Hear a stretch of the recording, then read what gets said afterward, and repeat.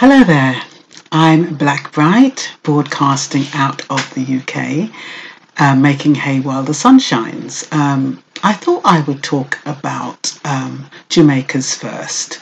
I think inspired by TT, one of my subscribers, and also as a follow-up from Toni Ann Singh, who won Miss World. And I thought many of you would like to know, those who don't know, what Jamaica has won or come first in or is good at, and so I can't cover the whole gamut. It would take hours and hours and hours.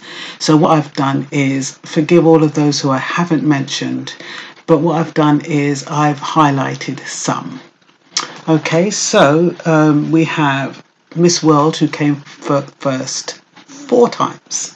We have Miss World Joan Crawford, 1963. You can't confuse her with Joan Crawford, the actress who used to act with Betty Davis, showing my age. Cindy Breakspear, she was Miss World in 1978. And then we had Lisa Hanna, Miss World in 1993. And then we had Toni Ann Singh, which of course was just this weekend. Athletes who came first, of course, the famous Usain Bolt, the 200 and 100 meters, and then and he's the fastest man who ever ran in the world. What an achievement. We have Asaph Powell. He's called the sub 10 seconds king, the only man who has run the most under 10 seconds 100-meter official races.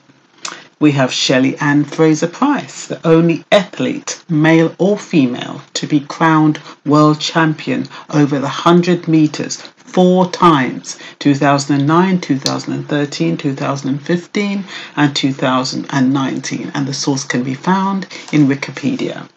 The first Caribbean island to win Olympic medals at the 1952 Helsinki Olympics, gold medal and silver medal, 400 meters gold and 100 meters silver.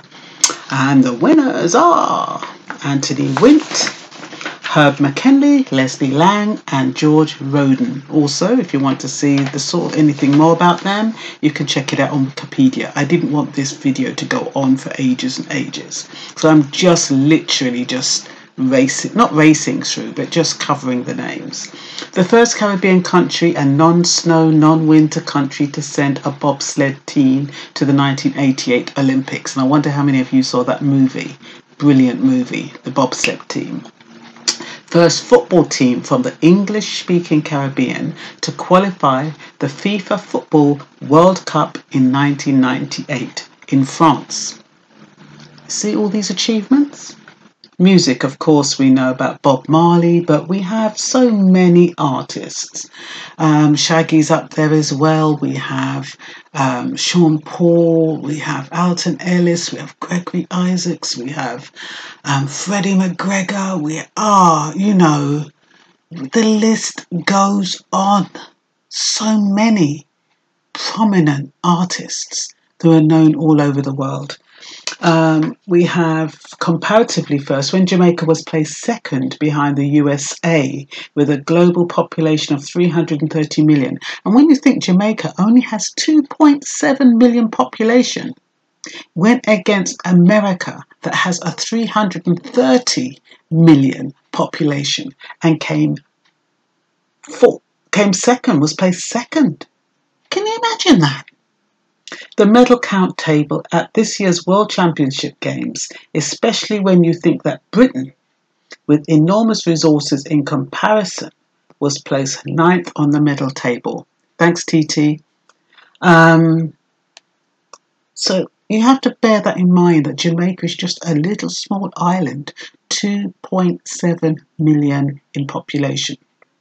It's going against the world, against America with their 330. It's going against, not 330, 330, and it's going against England. And yet, still, boom, boom, boom, straight through. Jamaica currently holds all of the men's athletic sprinting Olympic and World Championship records. That is the 100 meters men's record, Bolt, 9.58 seconds. 200 men's record, Bolt, 19.9 seconds.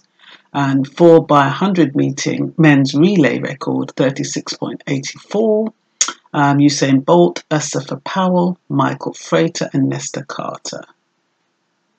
And where they didn't rank first, they ranked within the top 4.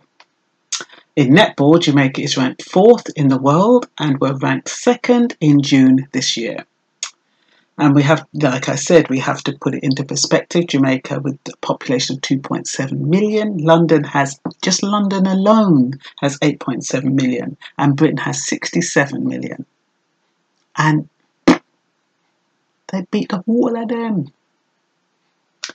So, and then of course we've got people who have influenced the world. Marcus Garvey, civil rights activist. We've got, what about the lottery winner? We had a lottery winner in Jamaica. He won $158.4 million, that was Jamaican dollars, which translates into 1.2 million US dollars. We have Jamaican inventors. I mean, there was too many of them. I just picked out 4 of them, I think, which was Thomas Leckey. He developed 2 new breeds of cattle that were specifically created to thrive in Jamaica's tropical condition. We have Dr. Henry Lowe released the Alpha Prostate Formula, a breakthrough for prostate cancer. And the reason why, when you think about anyway, let me just finish here before I go into one. Professor Manley West, an ophthalmologist, Albert Lockhart, the first medical treatment for eye disease glaucoma. It was derived from weed, and they made it. It's called Canisol eye drops. And then Joel Sandler created the J-Per knee prosthetic knee, very affordable at $20 US compared to the average cost of $10,000. Apparently, it was named one of the best 50 inventions by Time magazine. And the reason why we can't benefit as freely is because the US-based Food and Development Drugs Association benefits.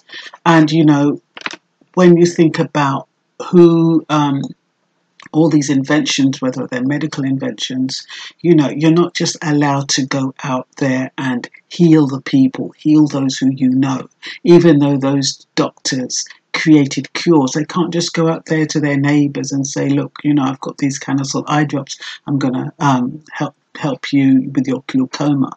Or even the prostate cancer. Look how many people are dying of prostate cancer, and there's a cure for it, made by a Jamaican.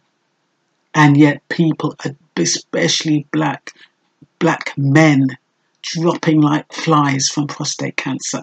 And yet there's a cure out there made from a bullbush or something like that.